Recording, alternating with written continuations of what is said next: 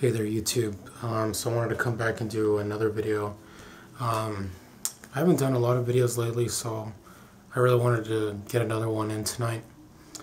Now I haven't done a death metal update in a while, so I thought I'd go ahead and do that right now. The first one I've got for you is what I would consider to be the first death metal album. Now I don't really want to argue with you guys. If you guys disagree with me, that's fine. I don't really care, but to me this is really the first death metal album, the first full-length album. This is Death, Scream, Bloody Gore on vinyl. This is actually the Combat Records first press from 1987. Now back then, when it was released on CD and LP, the CD version had the bonus tracks Beyond the Unholy Grave and Land of No Return, and the LP version unfortunately omitted that. But yeah, really classic album. It was the first death metal album I ever bought on CD or any physical format for that matter, and what really grabbed my attention was the cover art. I was always really fond of that cover art there, and yeah, here's the back, by the way. It has pictures of the band. John Hand, the rhythm guitarist, he actually didn't perform on this album. There was a problem. He was in the band for a short while, but by the time he got booted out, it was too late to tell the printers to not print the album, and his face went on it anyway. It also is worth mentioning that this is a promotional copy, and so if you see on the bottom right hand corner, or I'm sorry, on this corner right here, you'll notice that it says for promotional only, not for sale. And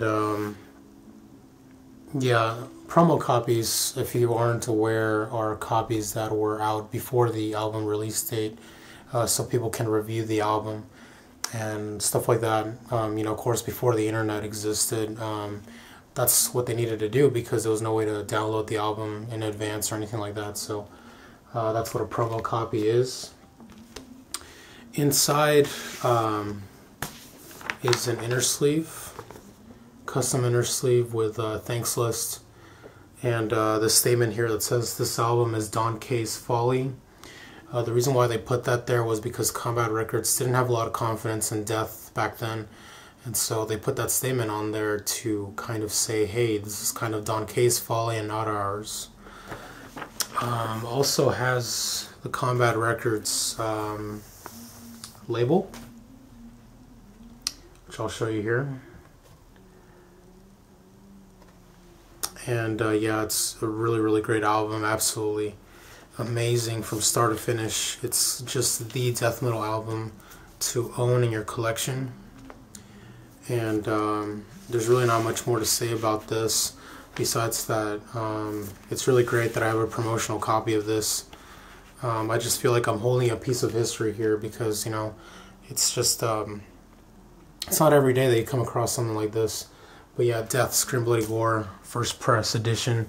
I would say to get this on vinyl these days, you're probably looking at about $50 to $100 if you're not looking at the promo copy.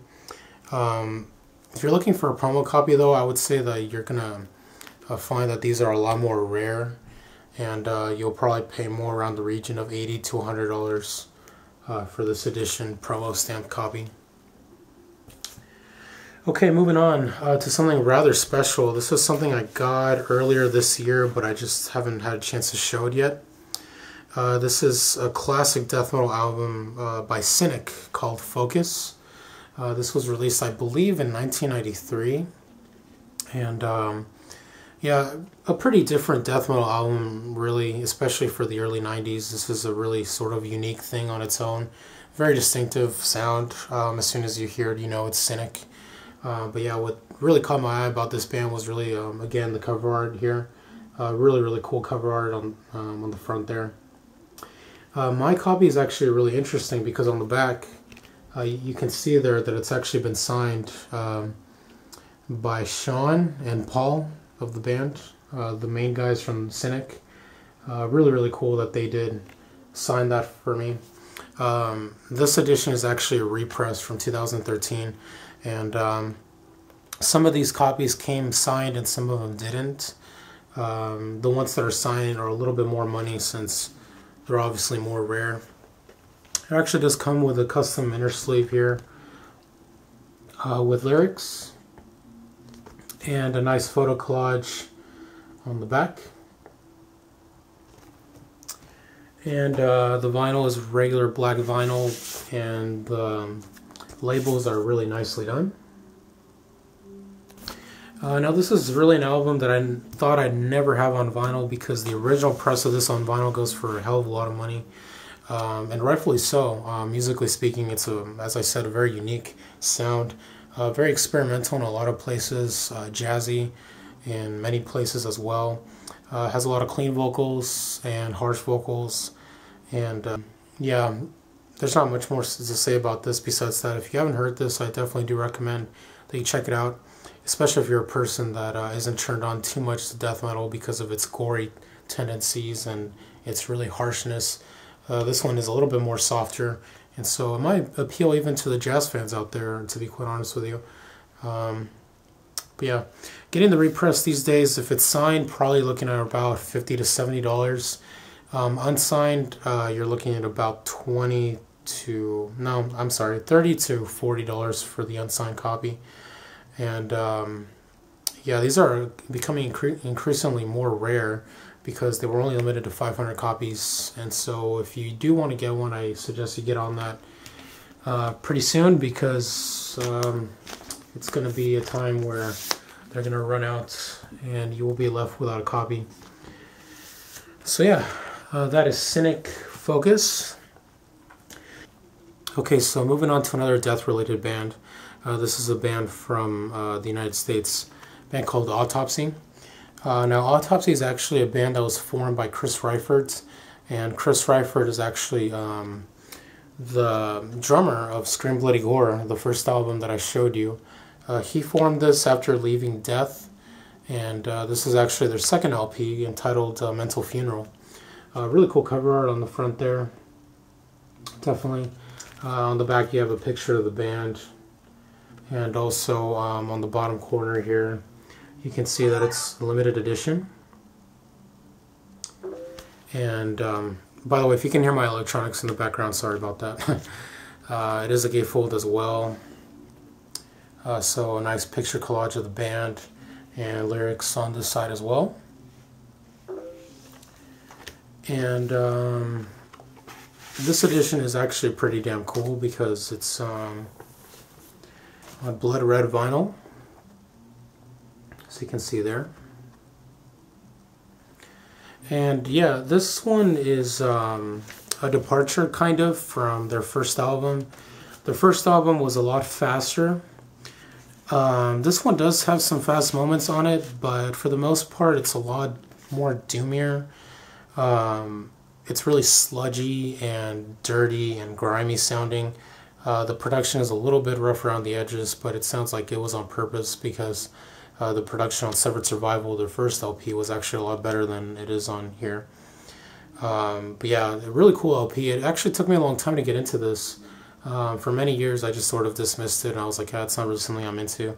But of course, in more recent years, I've actually been a more doom metal band. I've been a more doom metal fan, and so because of that, I got more into this LP, and now it's actually one of my favorites in the Autopsy discography. Yeah, really cool album. Not much more to say about it besides that it's really cool death metal album that is pretty essential in every death metal fan's collection, really. To get this version, you're probably looking at about $30 to $40. And to get the first press editions, they're considerably more money, about $80 to $90 for those, unfortunately. So yeah, it's Autopsy, Mental Funeral. Now all these bands that I've been showing are American death metal bands. Now we're going to move across the seas to Sweden. This is the start of the Swedish death metal scene, really. This is Entombed, Left Hand Path. The first LP came out in 1990. This LP was actually largely credited for pioneering the buzzsaw guitar sound that a lot of Swedish death metal bands went on to do in all their albums, from Carnage to Dismember and all those other Swedish death metal bands. Now, funny enough, when I got into death metal, I actually didn't pay too much attention to European death metal. But in more recent years, I've been more up to date with the European death metal scene. And yeah, Entombed, Left Hand Path, really classic album nowadays for me. And yeah, this is actually a repress that Earache Records did recently.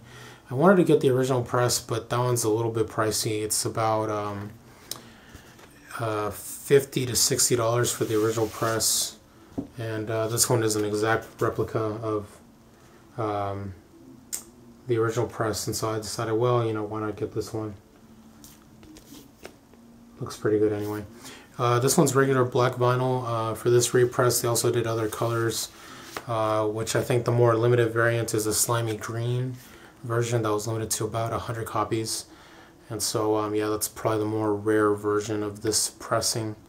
But yeah, Entombed, Left Hand Path, it's really different, really, from the American death metal stuff, because it's not too many blast beats. It's more catchy on the drums. The guitars are, as I said, more buzzsaw sounding, and the song structures are a lot more different than it would be for a death metal band in America. But yeah, Entombed, Left Hand Path, really, really great album. To get this repress, you're looking at about $20 to $30 for the black vinyl version of this repress here. And the last one I want to show you is another Swedish death metal release. This is Dismember, Like an Ever-Flowing Stream. Again, their debut LP. Really cool cover art on the front there. And on the back you have a picture of the band. And it is a gatefold as well. And also, this is the black vinyl edition. Kind of in the same vein, really, as the Entombed stuff. The buzzsaw sounding guitars and the sort of the same song structures. A lot of the Swedish death metal sounded really similar, at least to me.